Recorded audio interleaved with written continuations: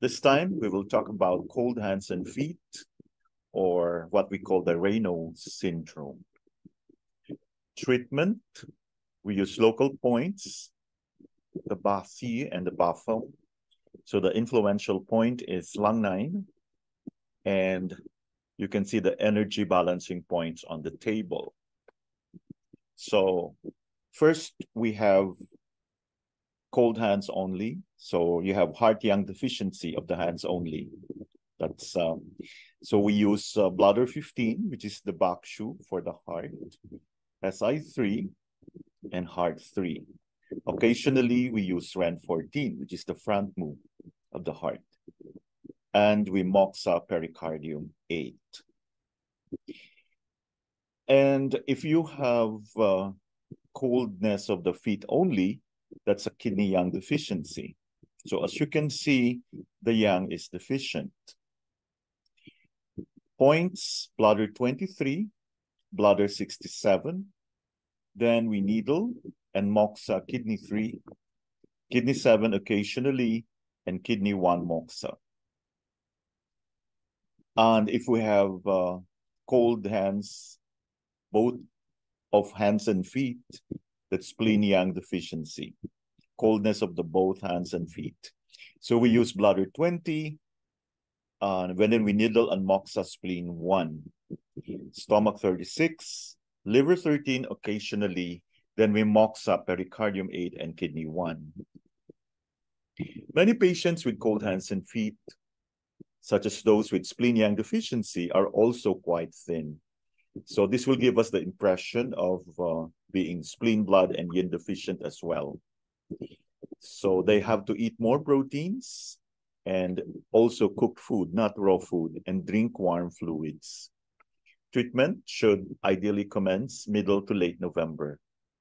So 2 to 3 sessions weekly, 10 times makes a course. After a month's interval, another course of 10 sessions may be done if necessary. Treatment should be done over 3 years, mostly 1 course per year.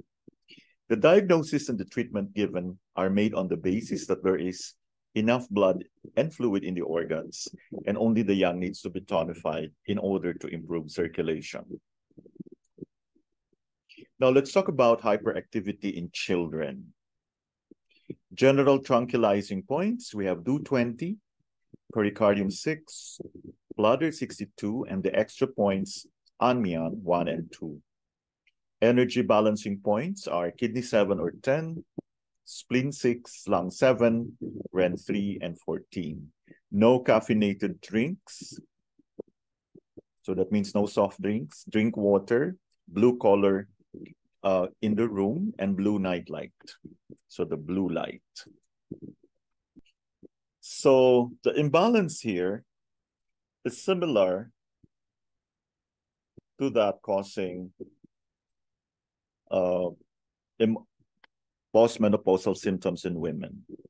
Okay, so first we have, so this is hyperactivity in children. So that means there's too much yang, or there's heart fire due to kidney yin deficiency. So if there is too much, if there is heart fire, there is a disconnect between the heart and the kidneys.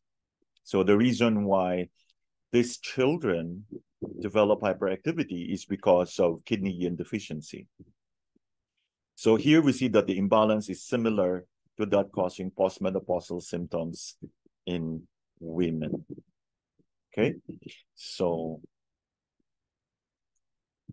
treatments should be done daily at the start, total of 10 sessions. After this, we do 1 to 2 sessions a week for 2 weeks, then 1 to 2 sessions a month for 6 months.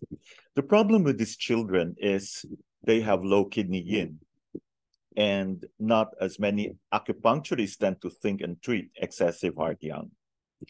So they should drink water, they should have regular baths that include playing in water and spend some quiet time with the parents. So the kidneys connect us with the past and future. Our past and roots are our kidney yin, and our future is the kidney yang. Our parents are associated with our past and our roots. This link needs to be strengthened, and the child needs this link in order to feel secure and thus feel calm. So quality time with the parents is very, very essential.